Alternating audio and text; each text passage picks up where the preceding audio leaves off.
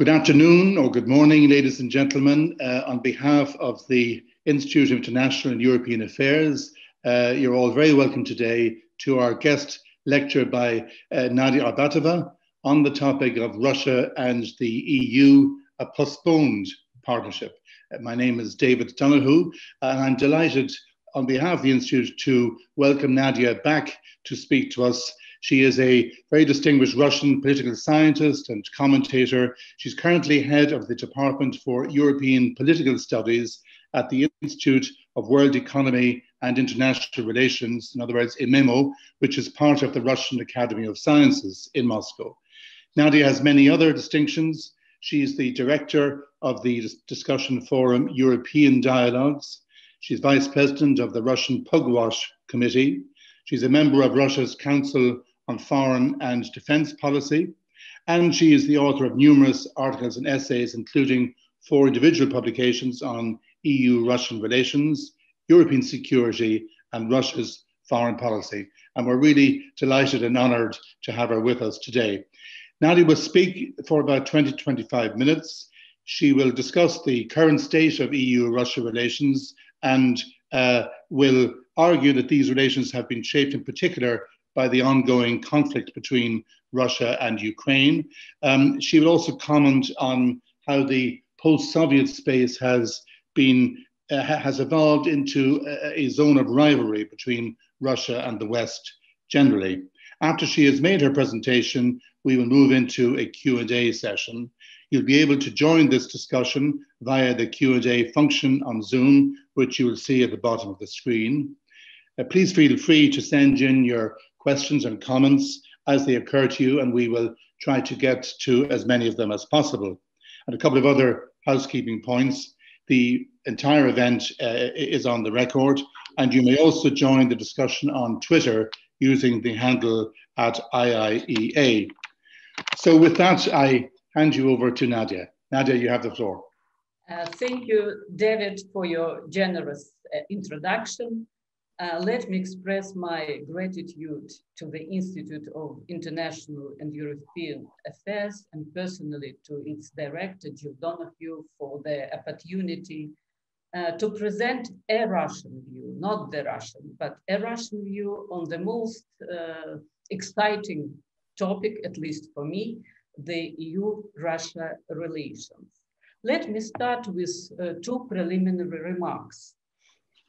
First, relations between Russia and the European Union after the collapse of the USSR have experienced many ups and downs, more than once finding themselves on the edge of a crisis, but they have never been as bad as they are now. Russia is portrayed in the West as a revisionist state which violated the post-bipolar status quo, first in the Caucasus crisis in 2008 and then in Ukraine. Conversely, as seen in Russia, it is the West, European Union, and above all NATO, that should be viewed as violators of international order. The question for our purposes is not so much who is right, but rather the understanding why it went wrong, as well as implications of this deep disagreement. And my second remark is about the method of my analysis. I would like to propose a layer-by-layer analysis of the EU-Russia crisis, leading from the superficial perception of problems to the origins of the current disagreement. And this method of an analysis can be called the matryoshka doll method. So the first matryoshka, why it went wrong. The Ukraine conflict and particularly Kremlin's incorporation of Crimea are widely perceived in the European Union and the West as a whole as a turning point in their relations with Russia. Unlike the Caucasus crisis of 2008, which from the very beginning was a clash between Russia and NATO, the conflict over Ukraine was triggered by the clash of 2 regional strategies, the EU Eastern Partnership and Russia's Eurasia project. Ukraine in both strategies was given a central place. Different reference points can be named in the contradiction over Ukraine. First and foremost, Yanukovych's refusal under the pressure of Russia to sign an association agreement with the European Union. However, in my view, the turning point happened much earlier in 2012 with the return of Vladimir Putin to the presidency of the Russian Federation. Moscow changed the vector of its post-bipolar evolution from European to Eurasian vocation and did not want Ukraine to go in the opposite direction. The economic and financial crisis in the West, and particularly in the EU, forced Vladimir Putin to conclude that Russia should no longer listen to the moralizing of the weakened EU, who lost the right to lecture other countries on good governance. The point was that the economic modernization of Russia, embodied in the Partnership for Modernization, also required political modernization that presented a threat in the eyes of Kremlin to the stability of Russia. The EU negative reaction to Putin's return to power in 2012 was another stimulus for Kremlin's pivot to Eurasia. Putin decided that Russia should modernize its economy and not relying on European technological innovation, but by adopting a new industrialization plan based on modern national technologies and the Eurasian Union. Looking back in time, we cannot but recognize that Russia's reaction to the Eastern Partnership project was excessive. Moscow got the impression that Kyiv signing the association agreement with European Union would automatically bring Ukraine into European Union. But in fact, Kremlin's negative reaction was not only about Ukraine's would-be membership in European Union. The Russian leadership suspected that Eastern Partnership was a smokescreen for NATO's expansion into the CIS space. In fact, NATO's eastward enlargement strategy strongly and negatively influenced Russia's perception of the EU enlargement policy, as the leaders of both institutions repeatedly emphasized that these two processes were implementary. In the war with Georgia in 2008, Moscow drew a red line to NATO expansion to the sphere of Russia's influence. The same security considerations were at the heart of Russia's annexation of Crimea, although the example of Ukraine was different from the Georgian case. In the eyes of Russian political elite, after Moscow's tough response to Saakashvili, the West decided to change its tactics and put the European Union with its Eastern Partnership program on the first flank in order to then open the way to NATO. I would like to quote the British agency Reuters commenting on the annexation of Crimea to the Russian Federation. Russia has long opposed NATO's eastward expansion as threatening its own security and says Kyiv's plan to associate itself more closely with the West, including with the military alliance and the European Union, has forced it to react. Aside from this, there was a widespread myth that territorial conflicts in NATO's potential members would automatically remove this issue from the alliance's agenda. Nothing of this sort is contained in any official NATO document, but the myth has already played a very destructive role, having encouraged some leaders like President Saakashvili to resolve territorial conflicts by force. And conversely, this myth has discouraged and still discourages Russia to contribute to peaceful resolution of the CIS conflicts. Because the logic is very simple. Why should we try to do our best if these countries then will go to NATO? So in other words, both the Caucasus crisis and the Ukrainian conflict, which are widely viewed in the West as the main reason for the deterioration of the EU-Russia relations, are not the cause, but rather the consequence of deeper problems that stem from different views of Russia and the West about the acceptable foundations of post-bipolar security in Europe and rivalry in the post-Soviet space. So now I'm approaching the matryoshka number 2. The end of the bilateral confrontation brought up the question of the institutional foundation of the post-bipolar security. The OSCE was viewed by the Russian leadership as a security organization conceptually more adapted to new realities than NATO. The West proceeded from the different understanding that in the post-Cold War Europe, there was no other organization than NATO which could do that job. After the end of bipolarity, NATO lost its initial raison d'etre and found its mission in the process of enlargement. I put aside the question whether a process can substitute a goal, but I would say that NATO's newly found mission in the EU enlargement became a source of instability in Europe.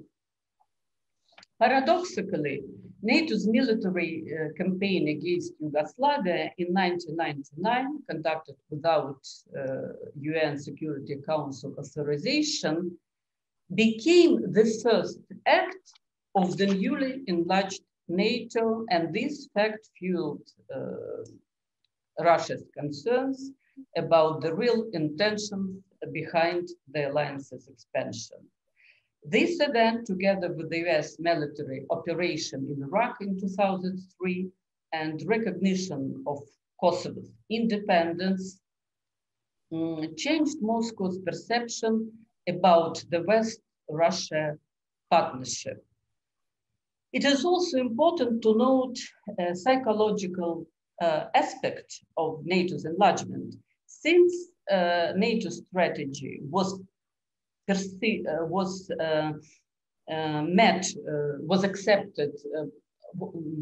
met by Russia with hostility, it cultivated a kind of confrontational climate that supported NATO in its traditional dimension. In all probability, if Russia had been part of the NATO enlargement policy, as well as Eastern Partnership OVU, Caucasus and Ukraine crisis would never have happened. The lesson that we could draw from this experience is that as long as Russia shares the continent with European Union and NATO that possess a huge economic, technological, and military superiority over Russia, without Russia will be always interpreted by Moscow as against Russia, and it will remain a source of instability in Europe. Another apple of discord was rivalry in the post-Soviet space. After the collapse of the USSR, European Union and NATO were focused mostly on the Central and Eastern Europe and on the return of these countries back to Europe. The post-Soviet space was not included in the EU post-communist strategy. Neither European Union nor NATO were ready to sort out the mess in the post-Soviet republics, while Russia could not afford to stand aloof watching what was going on in its immediate neighborhood. Therefore, Russia's Western partners offered a pragmatic model for the West-Russia relation. Don't bother us in the CEE space, and we won't bother you in your backyard. Interestingly, although the West was concerned in general about Russia's neo-imperial ambitions, it did not let this fact, Russia's activities in the post-Soviet space, spoil relations with Moscow, because the rest of Moscow foreign and domestic policy suited the West perfectly well, as it could, sometimes in a very uneven and heavy-handed way. Russia stabilized the CIS space, having frozen a number of conflicts. But when the CIS was more or less stabilized and European Union and NATO finished their job in Central and Eastern Europe, they came up to the CIS space. Matryoshka number 3. In turn, this disagreement on the post-bipolar security arrangements and rivalry in the CIS have also been a product of more fundamental phenomenon, which I call uneven end of the bipolarity.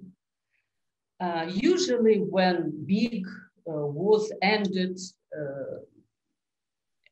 usually all big war ended with big peace conferences that established new world order, new rules of behavior for international actors. The end of the Cold War, which happened in November 1990, remember, ended with the Paris summit. But the USSR still existed in those days. The major changes happened only 1 year later, the end of bipolarity with the collapse of the USSR. And since it was the USSR that collapsed, this fact persuaded the West of its rightness, and they did not feel any need to change anything in their policy. So a new peace conference, a genuine post-bipolar conference, did not take place. And I would like to quote one prominent British strategic thinker, Lawrence Freedom, who observed in 1999 that Russia's weakness meant that it could not expect the privileges, respect, and extra sensitivity to its interests normally accorded a great power. It means that Russia was treated by the West as a defeated country, very much like Germany and Japan after the Second World War. Although Russia and the USSR did not lose the Cold War. The USSR was created for the Cold War. It was its genuine environment, and the USSR lost detente when Gorbachev started its rapprochement with the West, new political thinking. The Soviet construction fell apart.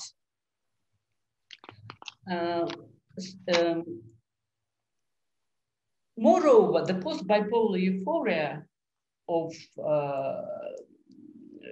the West created in the EU and NATO the impression that the old rules of behavior, namely the Helsinki principles that helped us survive the East-West confrontation, lost their importance. And they started to selectively apply these principles according to their ideological and political preferences. Not surprisingly, not surprising that Russia considered this new world order with the suspicion, and the Munich speech of Vladimir Putin of 2007 was simply a reflection of contradictions that had been building for some time. It is necessary to recognize that after the collapse of the USSR, Russia made its fair share of policy mistakes. You remember that the USSR was dissolved at the stroke of a pen without any serious negotiations between the newly independent states about the Soviet legacy, about the problems inherited from the USSR. And this fact largely predetermined the poor fate of the CIS and troubled relations between Russia and its post-Soviet neighbors. The later became clear when Russia plunged into never-ending tensions with its neighbors over issues of territory, economics, defense, and minorities. But I would like to note that Russia's neighbors were not only idle onlookers. Half-heartedly, they accepted the model of relations offered by Russia, political loyalty for economic bonuses. So nobody is perfect in this post-Soviet space, although I think that the bulk of responsibility for the missed opportunities rests with Russia. Now approaching the very core of the matryoshka and the fundamental roots for the failed partnership between Russia and Europe, one cannot ignore the history of Russia's tragic internal evolution. The contradictory and dramatic history of Russia repeatedly led it away from Europe and created a fertile ground for various myths, ideological and political fabrications about its uniqueness, about special Russian values, its special mission in the world. And it is quite understandable that the debate about the Russia's European vocation acquired an acute political meaning after the collapse of the Soviet Union and the entire communist system.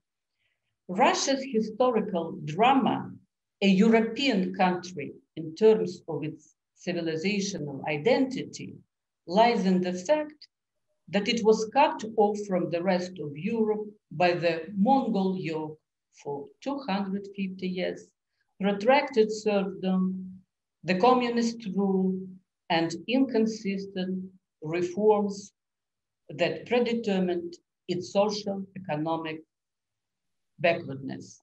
There exist many definitions of Russia. Some people would say that Russia is a Eurasian country. Others would say that it is a European Pacific country. It's a new Europe, but my definition is different. Russia is late Europe, and Russia is lagging behind other European countries who, by the ever, passed through the same experience, but many years, if not centuries ago. What should be done? And let me start with the European, with the strategy of the EU vis-a-vis Russia. I think that EU is lacking a real efficient strategy which would be different from the famous Borrell's triad based on pushing Russia back, containing Russia and engaging with Moscow at the same time. This strategy lacks any strategic goal. What is more important, containment or selective cooperation?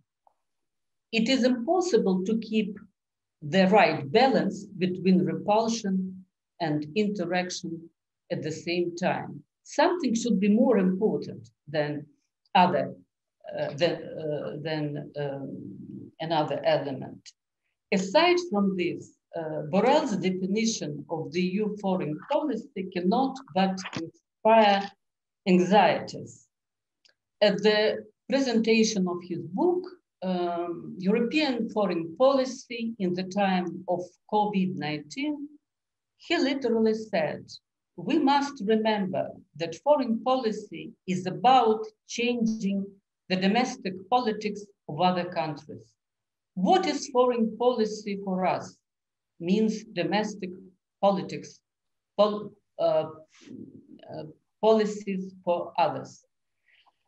This understanding of the EU foreign policy, in my view, is fraught with new problems, if not new conflicts. First, the goal of the foreign policy of any state or coalition of states at all times has been to ensure the most favorable external environment for its functioning, primarily through the strengthening of international stability and security.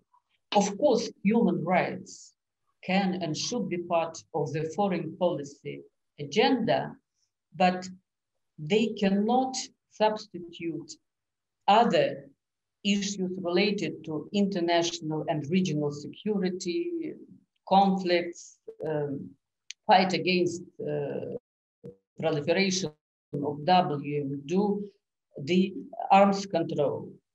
Second, Borrell's position, in my view, is the retreat from the EU global strategy of 2016, which was the first realistic concept paper where the traditional rhetoric of promoting democracy had been replaced by the notion of resilience as the guiding principles of the EU relations with neighboring states. And third, changing the domestic policy disaster. However beautiful European principles and norms may be, they cannot be imposed by force on unprepared societies, since they will result in counterproductive trends. It will reinforce the opposite tendencies and reverse the democratic achievements that these societies reached in the last years. Nevertheless, in my view, there is a strong connection between the foreign policy interaction of states and positive internal political changes. But in my view, it is directly opposite to what Borrell spoke about. The better the external environment for a state, the better its internal development.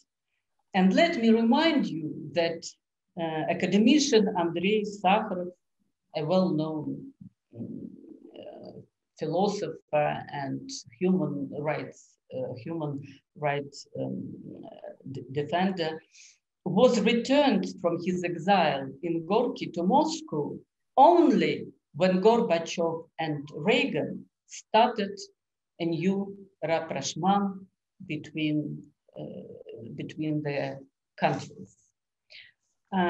Today, Russia and the EU do not have a common enemy like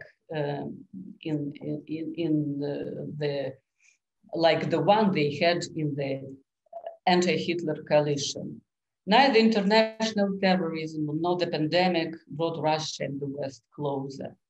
Nonetheless, both Russia, European Union, NATO are facing a common and the most terrible threat, the threat of a global conflict which could happen because of the possible escalation of regional conflicts, incidents, and even political contradictions. In this regard, one cannot but recall the Eastern policy of Willy Brandt, his Ostpolitik. It was not aimed at democratic transformation of the USSR. It was aimed at strengthening European security and changes in this security environment through rapprochement and reconciliation between West Germany and the countries of the Soviet bloc. Something of this kind we need today. We should focus on one and probably the most important, the most urgent problem for European security.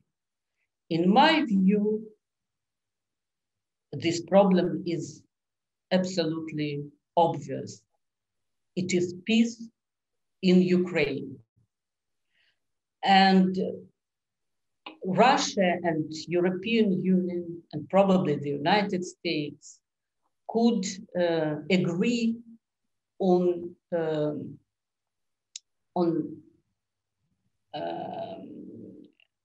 the international peacekeeping operation in Ukraine in the corridor between Minsk I and Minsk II agreement, and created the necessary precondition for political solution of this conflict.